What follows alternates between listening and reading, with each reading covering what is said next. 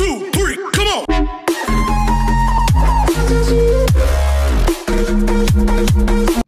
Hey, what's up, guys? This is Eric from Team Savij. I want to give a big shout out to other Eric, Eric with a K. He's the one that started Team Savij.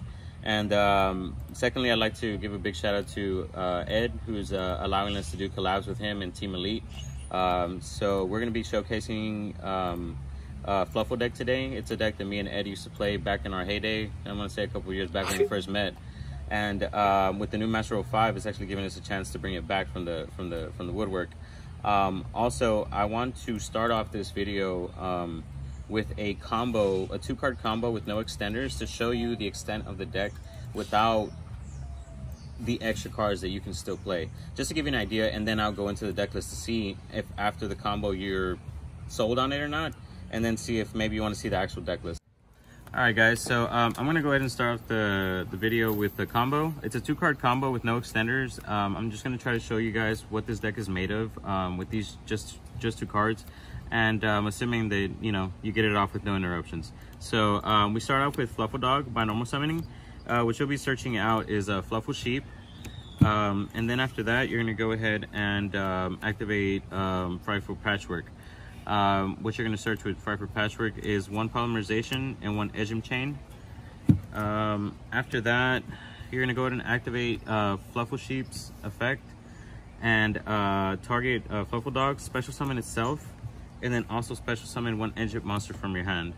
So unfortunately, I don't have Anaconda Verde, so I have to proxy for Needle Fiber. I'm going to go ahead and link, and then Chain's effect from grave to add a Frightful Fusion from deck.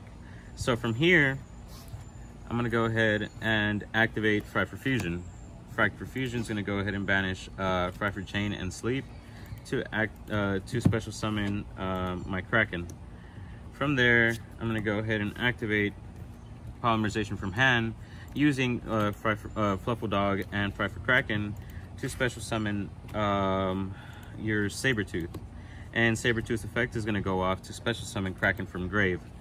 Then you're going to go ahead and overlay into either, it depends on what turn you're going, either first or second, it's your choice, but my choice going first would be for Dingirsu.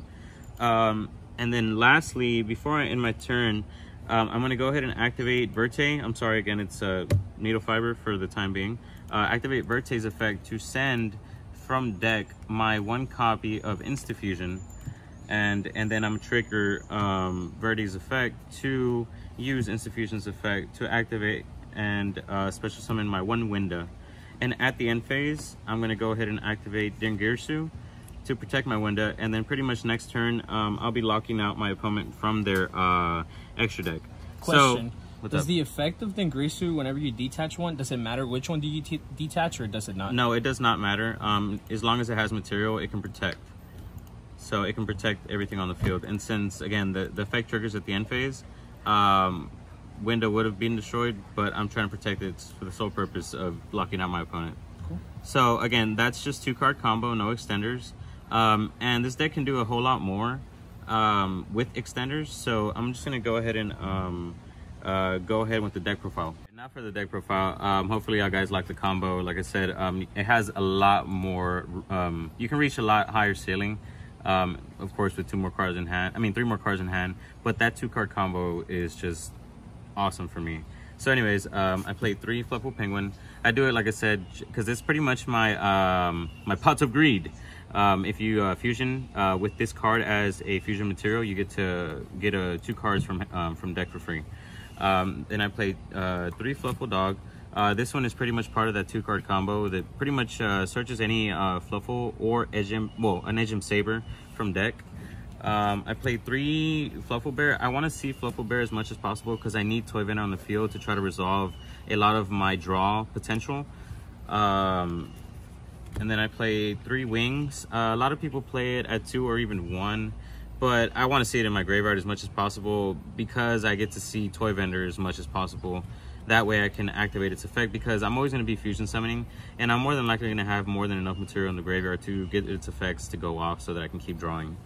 I play 2 Edgem chain. I want to play at 3. When I get my hands on it, I'm definitely going to try it. But this card right here searches for Fryfer cards, which is great because it can search for Patchwork and it can search for the Fusion, which is part of pretty much the 9 fusions. No, I'm sorry, the 6 fusions that you can play in this deck. You can play Edgem Sabers. You can play it at 1. I play it at 2 because, I mean, it doesn't hurt to see it, honestly, because you can always use it off polymerization, and not all of your fusions in your extra deck get fusion off of Edgem Chain. They specifically call for Edgem Saber to be one of their material. So this card, I mean, yeah, at 2 I think it's fine. I play 1 Fluffal Owl. I don't play Owl because I can special summon him off with my Penguin, and also he can actually be used if you don't ever see polymerization, which is not always the case. You can pay 500 life points and fusion, pretty much fusion this card in material on the field from your extra deck, hand or field, without using polymerization and using this guy. And or when this card is normal summon, you can add a polymerization. So I mean, it's actually pretty good. So I mean, you can do either or. I play 1 Fluffal Sheep. Opting him, I'm playing it 2. This is actually one of the other combo starters with Fluffal Dog.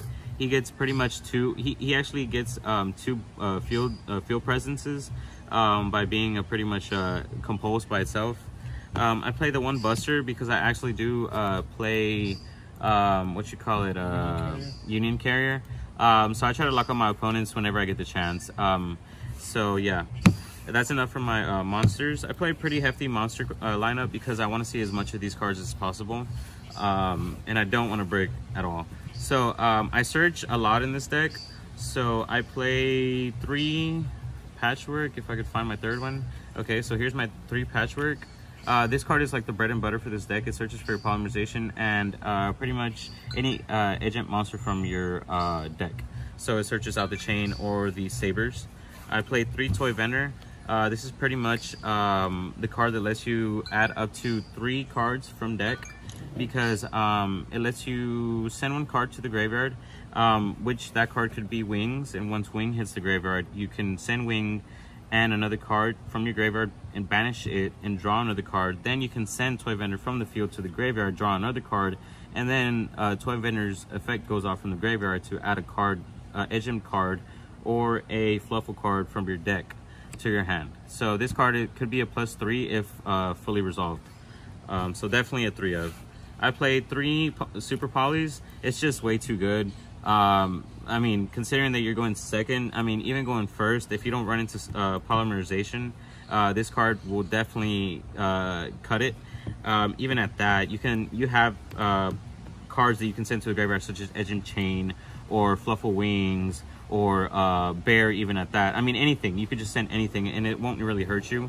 I played 3 Foolish Burial Goods because you want to see Toy Vendor at all times. You have to see it, because if you send this to the graveyard, again, you can search for anything, but what you would probably search off is for Bear to get another Toy Vendor to the field, and then try to get all that draw power.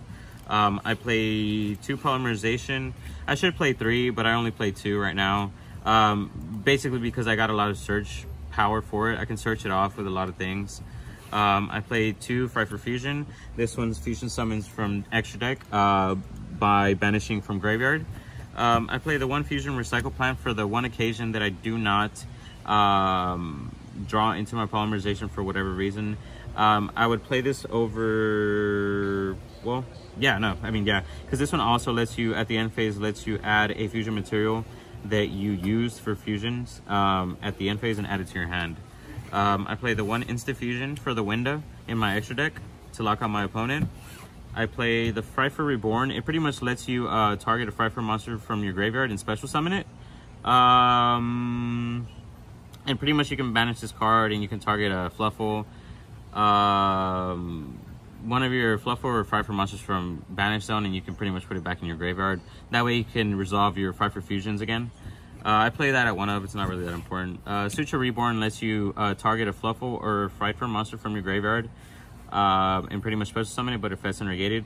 And I play the 1 Monster Reborn. These are pretty much my 3 Monster Reborns in the deck. Just to overextend if I need to. In case I need to go to the Union Carrier, or maybe if I get lucky and go into something else. And lastly, I play one Regeki. I would like to play Lightning Storm, but nobody apparently wants to sell the card, so I'm on the hunt for it right now. That's enough for the main deck. Extra deck, I play one Cross Sheep. This is in place of the Anaconda Verte, but one Anaconda Verte. Union Carrier, it's pretty self-explanatory. I'm going to try to resolve this as much as possible, but it doesn't always come out.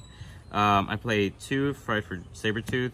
2 I think is enough. I play 2 Tiger, just because I could play, and I didn't even add it in here, but I could play IP Masquerena. But this card right here, going second, is really good because it gets you at least 2 to 3 field removal for free, just for special summoning him. This guy, then you play the 1 Wolf.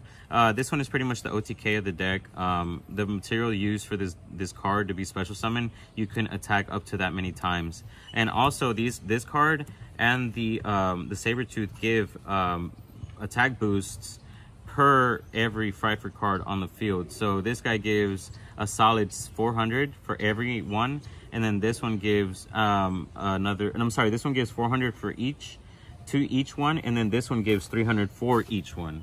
So this one gives you 4, this one gives you up to how many ever any other Frightful cards, including itself, is on the field. I play 1 Kraken.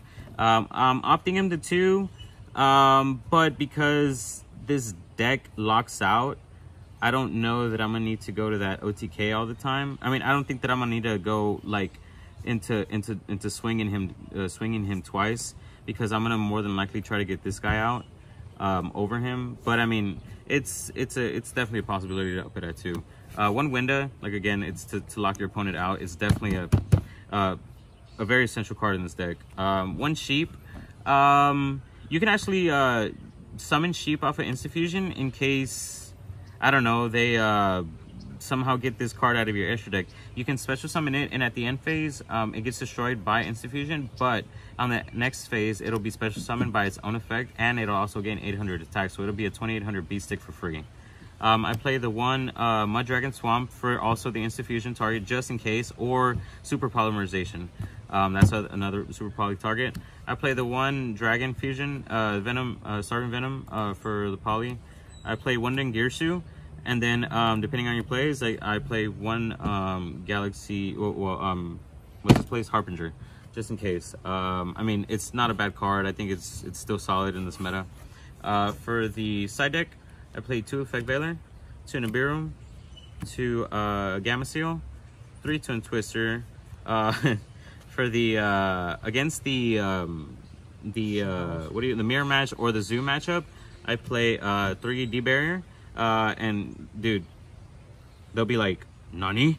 They'll be like, what the fuck? Like, this guy plays his deck and he's like playing his own weakness against him. But little do they know that I'm more than likely gonna get my plays off before I set this. I'm not gonna set myself up for failure. And lastly, I play evenly matched against that spam heavy deck. So if you have any I don't know, if y'all have any suggestions, want to extra to add to this deck, I'll definitely look into the comment section and take them into consideration. But until then, I will definitely be showcasing more decks with Ed. Again, big shout out to Ed from Team Elite and all his guys. And also I give a big shout out to the founder of Team Savij, Eric, who will also be showcasing in this channel here coming soon. So again, be safe out there with this coronavirus thing going on, and yeah, man, don't do drugs. 1, 2, 3, come on!